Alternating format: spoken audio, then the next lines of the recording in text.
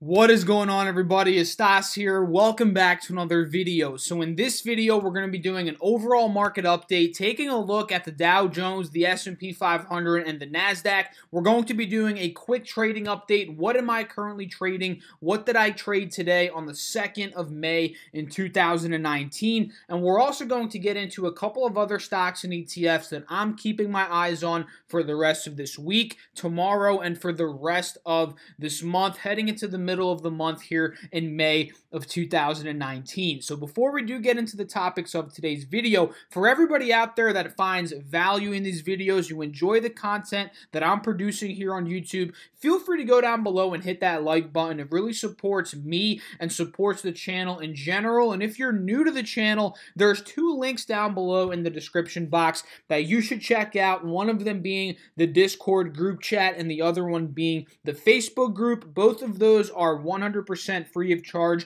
and we're building a community in there that I guarantee you guys will find value in that community if you're not already in there. So without further ado, guys, let's just do the rundown of the overall market here, starting off with the SPX, also known as the S&P 500, the 500 largest publicly traded U.S. companies. We can see we ended up closing the day down $6.21, down about 0.21%, but that doesn't show the entire picture of how scary the S&P was actually trading today. If we can go to the 1-day, 1 minute, we can see the sell-off that we saw yesterday towards the end of the market after the Fed meeting, that continued today. We saw a big sell-off down to about 2,900, right? We ended up gapping down from the close yesterday about 17 points from that 29.17 close, and it was getting pretty ugly, guys. That's literally about a 54-point drop in the S&P in the span of a day, right? We can see from the top 54 points all the way down to the 2,900 level, but the fact that we closed on an upswing here, we're breaking out of that downwards resistance. The SMAs, the 50 and the 180 acting as resistances, we're breaking out of those points. That's a good sign that we could be heading up tomorrow. That's the first step we want to see in terms of heading up. So going over here to the NASDAQ, actually, let's go to the Dow because there's an order. I don't know why, guys. I do the Dow second. I'm sure you guys already know that if you've been watching the video, so I kind of want to stick to the order. The Dow Jones down 122 points, down 0.46% here. We broke through that support at $26,400. Ended up having a pretty decent red day, but just like the S&P, this one was getting very ugly, right? We gapped down to 26,180. We ended up closing the day on a little upswing here. Pretty good sign on the close there. So the NASDAQ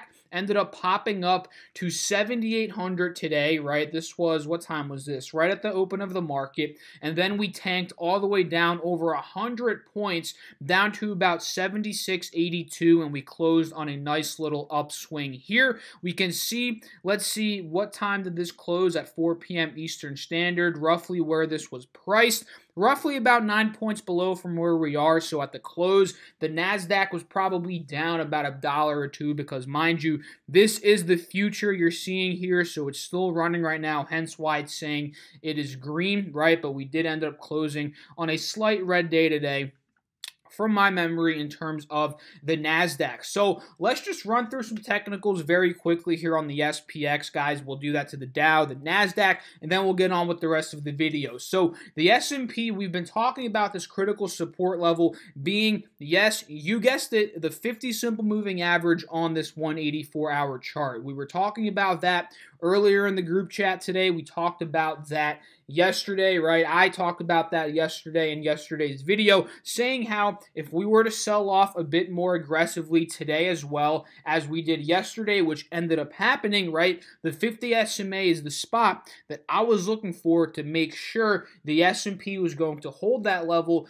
for the continuation of the uptrend. So we really haven't gotten the confirmation that the uptrend is continuing quite yet, but we are one step there by the fact, or for the fact rather, that we are seeing a green candlestick forming on top of here. And again, like we saw in the beginning of the video, we're seeing the nice reversal on the intraday chart, which is why it's super important in my eyes to look at a bunch of different charts, right? This makes you understand the short-term price action, right? We see again the bullish cross here, the reversal on a short-term basis, and then we get to look at a longer-term picture and we get to see, okay, it is maintaining this moving average. That's a good sign, but now we need to see the pop up even further. And if we go to the 20-day 1 hour, we can see some very strong consolidation and the beginning of a bounce on the 180 SMA here on the 20-day 1 hour chart. So this is very good for the SPX in terms of really rebounding from where we are right now. And let's say we end up breaking these critical levels. Let's say we break the 180 SMA to the downside tomorrow on this 20-day 1 hour chart. Let's say we end up gapping down tomorrow and we break 2,900, and let's say on this intraday chart, and let's say, you know, on the 180, we end up breaking this 50 simple moving average and we start to head down. That's going to be a pretty significant break of pattern, and from there, in my eyes, that's going to lead to some more selling, maybe some panic selling in the S&P, kind of like what we saw this morning and yesterday after that Fed meeting, the Federal Reserve meeting. So the Dow Jones today, guys, again, we broke under that 400 support level. Now we're trading above the 26,200 level. So we're pretty much just trading in that 200 point level here. Let me just quickly clear this drawing set because it is a bit sloppy. When I do my analysis throughout the day, it does get a bit sloppy. So if we can just see very quickly what I'm looking at here, right? Just take a look at these levels, right? You see, I just drew out the 26,200 level there, right? This level right here, old resistance, right, from back in the beginning of November, old resistance from back towards the end of February. We broke out of that level, making a new support, and that's where we're holding above today on the upswing that we saw towards the end of the market. This is a very good sign that the Dow has found a new support level. And quite frankly, guys, we're still at a higher low from the previous. If I can just draw the trend line really quickly here, you know, everything is looking pretty decent, that the uptrend is still intact. We just need to see a break now out of the 26,400 resistance level for the Dow to make that a new support again. And from there, if the markets are healthy, right, if the markets push green in general, right, if the SPX is doing well, large caps are doing well over the next couple days, weeks, you know, this will lead us, in my opinion, to an all-time high in the Dow if we're able to break out of this level and eventually break out of 26,700-ish, 26,800, which is the level that we next need to break out of right before potentially hitting those all-time highs. So that's what I'm watching right now in terms of the Dow. If we're going over here to the NASDAQ, guys, we talked about this downwards trending channel that we were trading in. We pretty much broke the support of that earlier today with that sell-off. Now it's looking like we're fighting back to break the resistance of it. Now we want to get back into that channel, and it seems like we are holding a support at a previous resistance level at about 7,700 now from back in the middle of April. That was a resistance level there. We're holding it as a support. This is a good sign after market hours, guys, with the market upswing that we saw towards the end of the day, that the NASDAQ wants to push up from here. So that's pretty much it, guys. Not much to talk about. You know, there was some panic selling earlier on today. The S&P took a dive, the NASDAQ, the Dow, but they do seem like they are recovering here over the latter half of the day and towards the end of the day into the aftermarket, right, from what we're seeing right now in the NASDAQ. And like I've been talking about, right, an index, a stock, an ETF, a future, like we've been seeing here, especially the indexes, when they go up an exorbitant, hopefully that's a word, I think that's a word, when they go up a huge amount in terms of a couple of weeks, months, there's going to be time periods where we're going to see a retracement, a pullback. That is healthy for any market, right? This is simply, in my eyes right now, what I'm seeing in terms of the technicals, a healthy pullback, right? We've seen pullbacks in the past, right? Just take a look at my cursor here. We pulled back.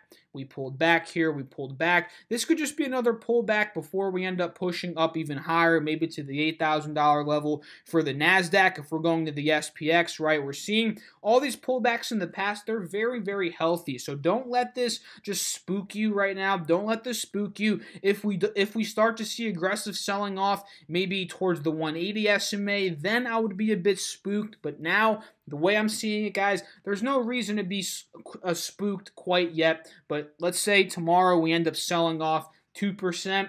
I'd be a bit scared, but until that happens, guys, I feel cool right now with what the markets are looking like on a technical basis. So let's talk about very quickly what I ended up doing today in terms of my trading. For all you that watched my video yesterday, you saw that I called out Advanced Micro Devices, also known as ticker symbol AMD. And a bunch of you actually were able to capitalize on that trade. And if you were, drop a comment down below. Let me know how you did. And congrats to doing well on that one, because it pretty much played out perfectly to how I ended up breaking it down yesterday, right? And for those of you guys that recall, in yesterday's video, and honestly, over the past couple of videos, I've been wanting AMD to go down to that 26 level, roughly the 26 level, and for it to test that 180 simple moving average support that has been a support over the past couple of months. Notice how we bounced here, bounced here,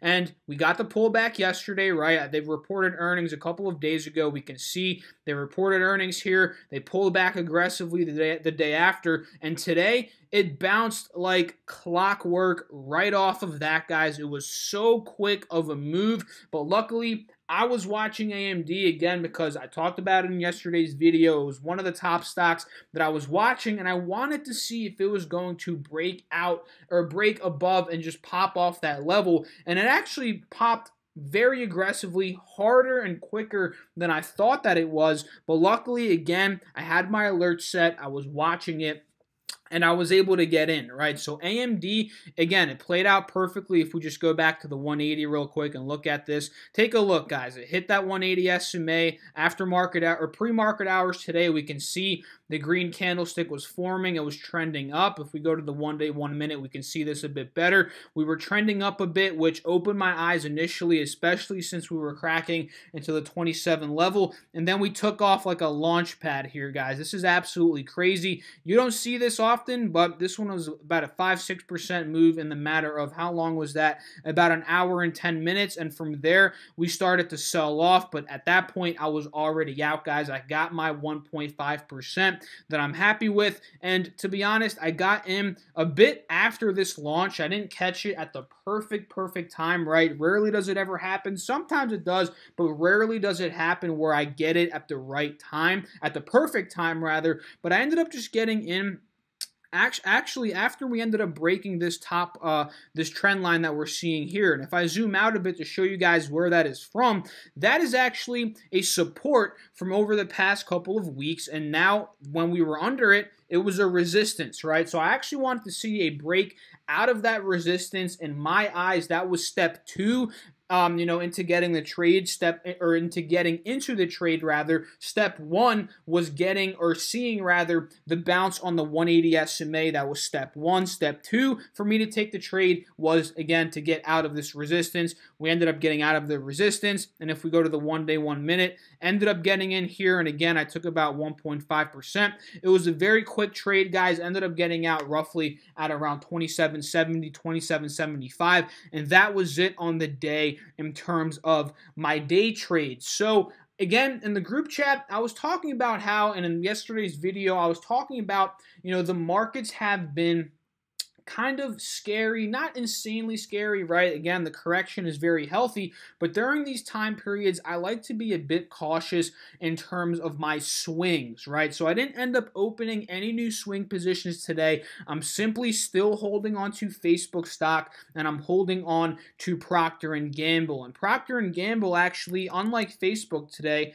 Procter & Gamble ended up doing pretty well, right? We saw the sell-off yesterday. Today, we popped back up 0.6%. Just like I expected based off the pattern that we're seeing. And if you guys didn't watch yesterday's video, you didn't see the breakdown of this pattern, this common pattern that Procter & Gamble has been on, let me break it down for you right now, right? So we sold off after earnings. We all know that by now, right? And the pattern that we've been on based on what I'm seeing here is we have one nice green day, and then the next day is a red day, a pullback day, right? So we have a good day, followed by a pullback, followed by another good day, right? Take a look at this. Good day, pullback, right? Good day, followed by a pullback, good day, followed by a pullback. And today, guys, this is classified in my eyes as a good day, and the pattern is continuing. So based off what I'm seeing here, I got a question in the group chat. I don't think I was able to get back to it, but I think someone asked me, do you think Procter & Gamble is going to go up tomorrow? Personally, I think it is, right? Based on this pattern and based what we've seen, right? Again, good day followed by a pullback day, and this was a good day, but it wasn't as big of a green day as we've seen in the past, which tells me, there might be some more in the tank here, right? We could see another push up before we do see another sell off. So yes, I do think it's going to go up based off of my research, based off of my due diligence, but don't just take that and buy the stock for yourself, right? You have to understand, do your own research, do your own due diligence, your own technical breakdowns before trading any stock. Don't just trade it because I'm trading it. Don't just buy because I'm buying. Don't sell when I'm selling. You have to understand how to do all of these different things, and when, the key is when to do all these different things on your own, guys. So Procter & Gamble, that's the breakdown. I'm in it. I like it. I'm swinging it. I'm still holding it. Facebook, this one, again, I'm in it at about 193, right? Still holding on to the shares, have not yet to add more because we're just simply having troubles now breaking out of 195. We're in this 190 to 195 level, right? We've been trading in between these levels for a couple of days now. So honestly, I want to get out of 195. That's what I'm looking for. We almost got, well, this day we did actually. We got to 197. That was the day that it squeezed up very quick.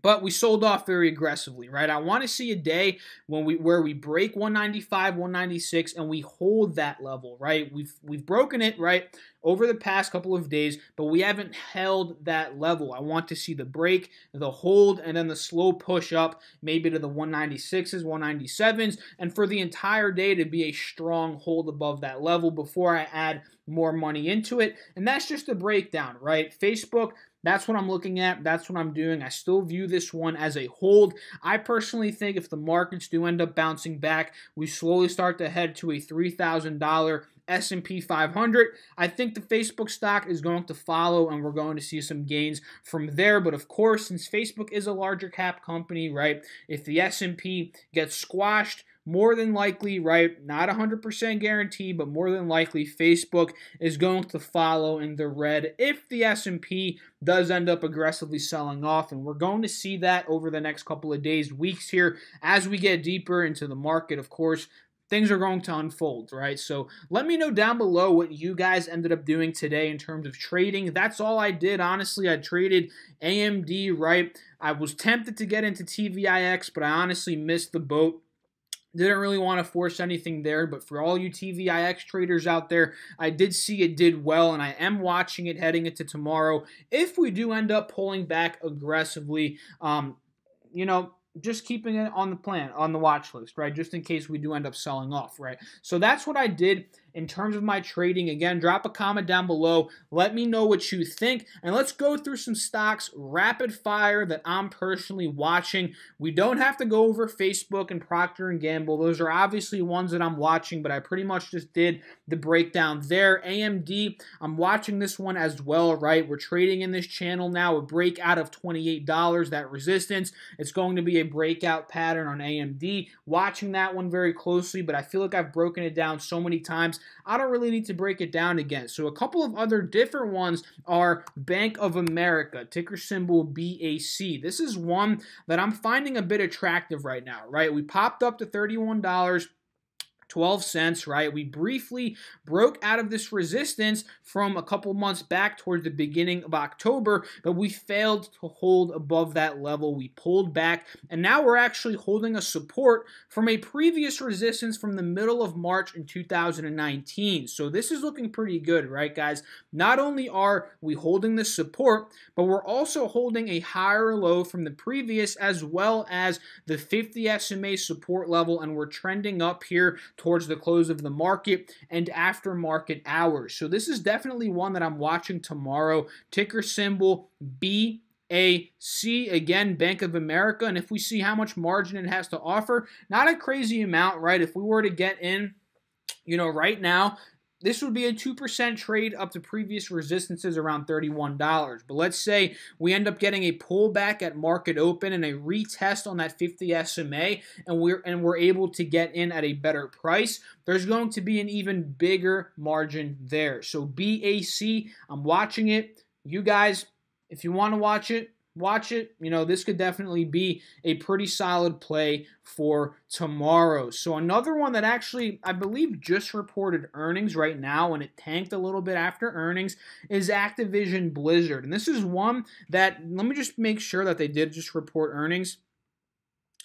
Yes, so they did report earnings today, and I didn't dive into their earnings quite yet, right? I didn't dive into their earnings quite yet, but if I see that their earnings were positive, right, this could be a pretty decent entry point on ATV, especially if tomorrow we end up holding this 50 simple moving average support here that we're seeing, right? If we do end up holding this level and we slowly start to pop up on a solid positive earnings report, again, I didn't do my research. The earnings report could be complete crap. Let's just actually just see, let's just see right here if they have any news on it. Okay, where is the actual numbers? EPS 0.78, sales 1.82 billion, but what were analysts expecting? That's what I want to see, if they beat analysts' expectations. Nonetheless, I'm going to do my research on this afterwards, but what we saw the tank here, guys, this opened up a pretty solid margin of profit, and again, if we maintain this level tomorrow, and let's say we slowly start to pop up into the 47s, maybe mid 47 level, that's going to be, in my eyes, the continuation of the uptrend. This can be a pretty good entry on ATV, ticker symbol ATVI. Again, if the earnings report was complete crap, right, that could end up sending the stock lower tomorrow, right? But if it was good, this pullback is opening up an opportunity in my eyes, and I'm going to do research, and I advise you to do research on all of these different stocks and their earnings before you do, or take a position rather. So ATV, BAC, those are two that I'm watching. There was one more on my head. What was that one? Oh my gosh, guys. I'm forgetting right now off the top of my head. It was ATV, BAC. Oh my gosh, guys, I'm sorry. I am forgetting the third one that I wanted to talk about. But nonetheless, there are a bunch of other ones here that we can talk about because there's no shortage of stocks in the stock market. Tesla, TSLA, we actually saw some funding, money being raised. We got some news today that Tesla is raising money. I believe it was $2 million. Was it billion? I'm sure we can see. There's no way it was 2 million because that's nothing for Tesla. Let's see down here. Yeah, nonetheless, they are raising a good amount of money, right? Tesla to offer 2.72. There it is. Tesla sees aggregate proceeds of about 2.3 billion. Is that it? Tesla looks to raise, that's what it is. $2.3 billion. We saw that ended up shooting up the stock very nicely this morning, right? 230 to 250 literally, guys. So could this be a catalyst for Tesla over these next couple of days, right, for it to maybe push up higher? I think it definitely could be a catalyst, right, because a lot of people out there have been suggesting Tesla to raise money. So this can be a very good catalyst. Let's see if it pushes up. Let's see if the bulls take over now on Tesla. Very, very excited to see that. So I'm going to wrap up the video here rather. If you enjoyed this video, feel free to go down below, hit that like button, drop a comment, let me know what you guys think about Tesla, AMD, Facebook, Procter. What do you guys think about my picks for tomorrow? Bank of America, ATV. I would love to know what you guys think about those. If you're new to the channel and you enjoyed the content, consider subscribing. It would mean the world to me for you to be a part of the community. I really appreciate, again, every single one of you out there taking your time to watch these